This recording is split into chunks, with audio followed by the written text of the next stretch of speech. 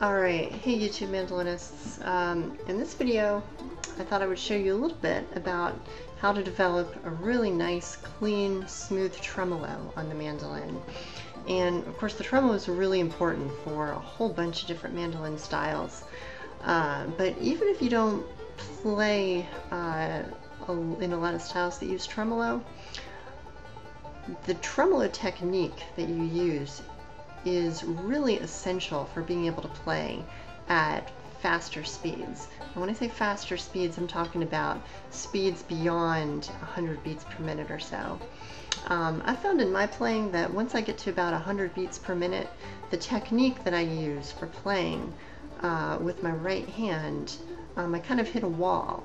And you really have to transition to a different right hand technique beyond that 100 beat per minute wall in order to play at those faster tempos. And the technique that you use is pretty much based on the tremolo technique. So no matter what, I think it's pretty important to actually develop that tremolo technique, even if it's just so that you can play easily and cleanly at those faster tempos. Let's talk about rest strokes, because this is sort of the foundation of the tremolo. What I'm going to start doing is let's set our metronomes, and you do need a metronome for this. Let's set it to a nice slow tempo, like 58. And it's clicking out quarter notes now. And what we're going to do, we're going to take an open string. I think the D string or the A string works really well for this. And we're just going to play downstrokes on those quarter notes. It's going to sound like this.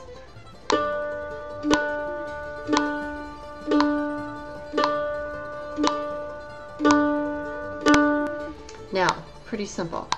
But as you're doing this, one thing you really need to do is, if you'll notice, every time I pick through that D string, my pick is actually coming to rest on the A string below it.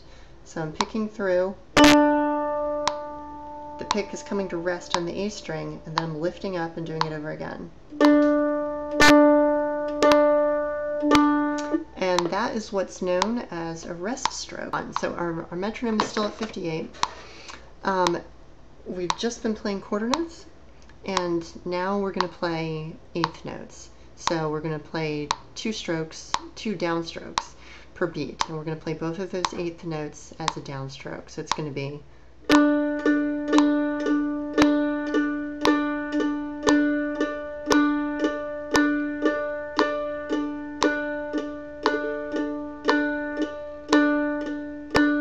and try to accent that first eighth note. Try to make it just a little bit louder and then back off.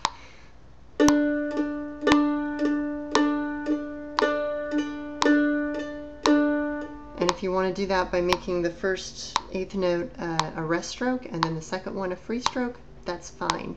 But make sure you get locked in with the metronome, and you get locked in with making that first downstroke be just a little bit louder so you can really hear where the beat falls. Okay, now I'm sure you probably guessed we're going to move up to 16th notes. So there's going to be 4 strokes per beat. And we've just been using down, down, down, down, down, down, down, down. Now it's going to be down, up, down, up, down, up, down, up, down, up, down, up. So we're going to shift to alternate picking now. But still, make sure that first downstroke is a rest stroke that hits your A string. The other 3 up, down, up strokes, I don't care. They can be free strokes. But make sure at least that first one is going to be loud, a nice loud down rest stroke, and then you're going to back off with the others. So it's going to sound like this.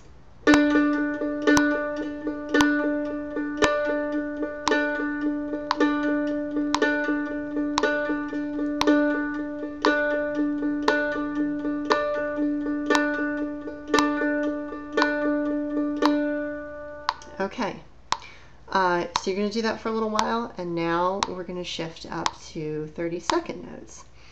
And this is where it starts to get difficult for beginning mandolinists, because your arm starts to tense up. You can't really, it's harder to hear the rhythm of 32nd notes. The way I like to approach it is to just think you were just playing 4 notes per beat. Down, up, down, up, down, up, down, up, down, up, down, up. Now you're going to play 8 notes per beat. And if you have to like count it out in your head beforehand, that's fine. 1, 2, 3, 4, 5, 6, 7, 8. 1, 2, 3, 4, 5, 6, 7, 8. 1, 2, 3, 4, 5, 6, 7, 8. 1, 2, 3, 4, 5, 6, 7, 8. So it's going to be down, up, down, up, down, up, down, up, down, up, down, up, down, up, down, up, down, da da da da da da da da da da da da da da. And again, if you really accent that first downstroke, you're going to start to, instead of thinking about every individual stroke your hand makes, you're going to start thinking of them in groups of 8. And the group of 8 is going to begin every time the metronome clicks. So you're going to start thinking of it. So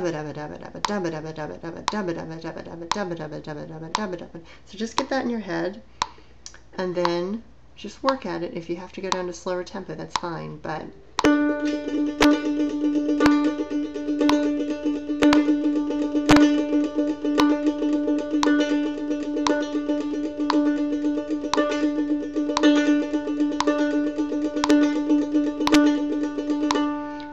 really hard to make sure that that first accented downstroke falls right on that metronome click.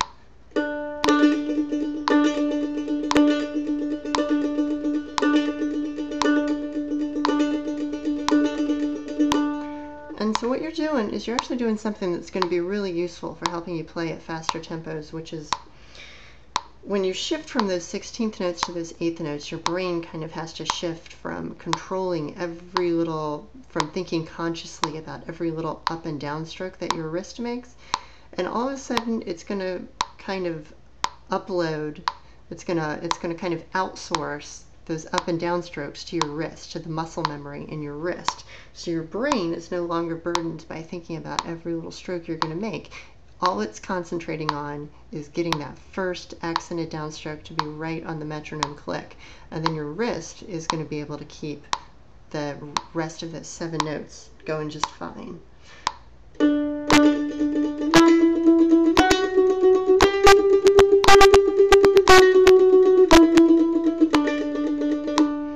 Okay, still doesn't quite sound like tremolo. Let's take it up a little bit. Now, another thing I forgot to mention, once you get to those 32nd notes, your wrist is probably going to want to, your arm is going to tense up. You probably might start to want to lock your wrist and play more from your forearm. You got to really resist doing that because that's going to hurt you. What you should be doing is, it's natural for your arm to tense up a little bit when you get to those faster notes, but really resist that, because the feeling that you want, and it's a hard feeling to describe if you haven't had it, but it's a very relaxed feeling coming from your wrist. There's going to be a little bit of motion coming from your arm, it's true, but most of it's going to come from your wrist. And once you get good at it, it's going to feel so relaxed that you feel like you could do,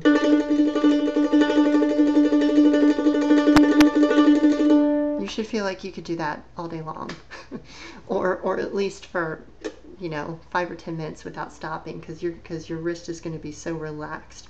And so you really want to focus on making it be relaxed. And I think that's one of the hardest things for beginners to get, because you say, how can I control my hand that fast without tensing up? And it sounds like a paradox, but I assure you, keep practicing at it, and once you get the hang of it, honestly, it did take me a couple months of practicing, but then you will kind of lock into that feeling of looseness that you can get even when you're playing at very fast tempos. So it will start to feel very loose. Okay, let's crank up the speed to 66. As you're practicing, you might want to crank the metronome up 2 stops, and every time you move the metronome up, start with the quarter notes again.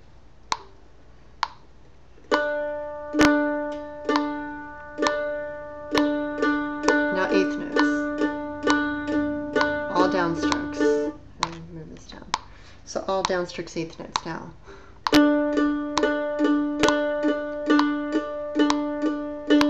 Now 16th notes.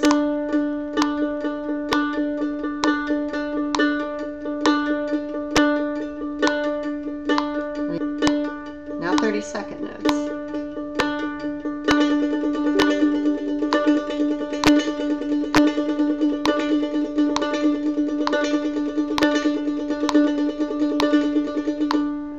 once you start playing those 30-second notes, you're going to focus on two things: keeping your wrist relaxed and making sure that first rest stroke is locked in with the metronome beat. Once you get good at it, you can take it up even further. We'll take it up to 80. Now, quarter notes, eighth notes, 16ths.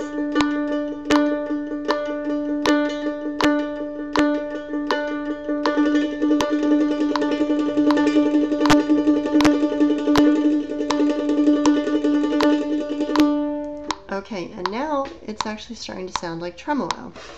Now, you practice this, you can, it's actually really amazing how fast you can do this with the feeling of relaxedness in your wrist. I've got the metronome set at 92 now.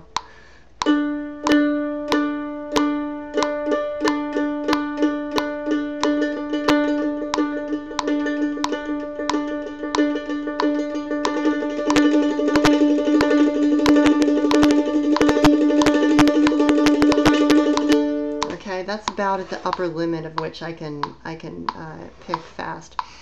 The point is, you're learning to do a measured tremolo.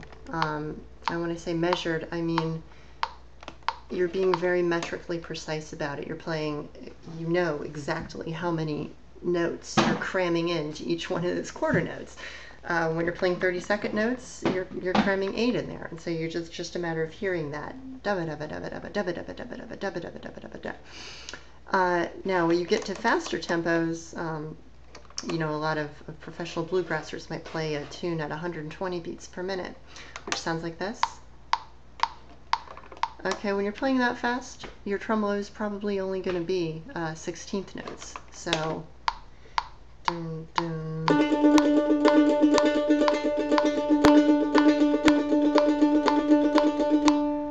And if I'm playing 16th notes, well, hell, I can crank it all the way up to 168 then.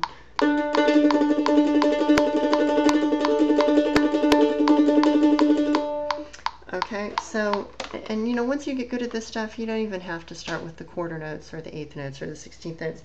You can just, you know, set a tempo, boom, boom, and then immediately hear the 30-second notes. Da, da, ba, da, ba, da, ba, da, ba, da, ba, da, ba, da, ba, da, ba.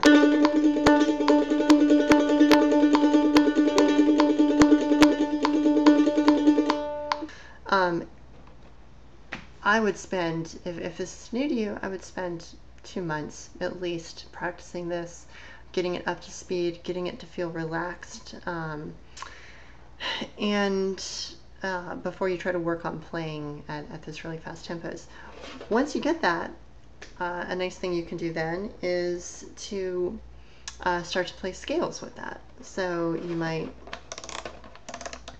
set your metronome at 76, and you might decide to play a D major scale.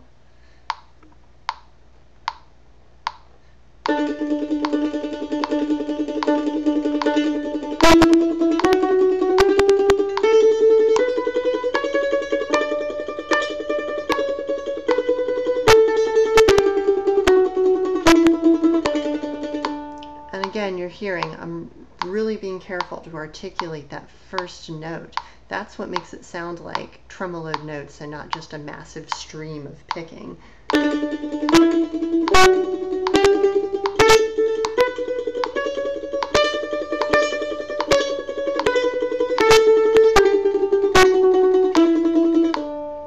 Okay, so you're going to practice that, and then eventually you could do.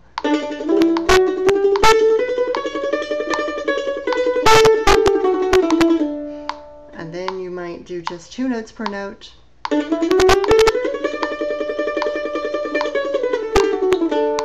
And then you're really only 1 step away from being able to play at, what is that, about 152 beats per minute, which is really freaking fast. So, so go take that, practice that.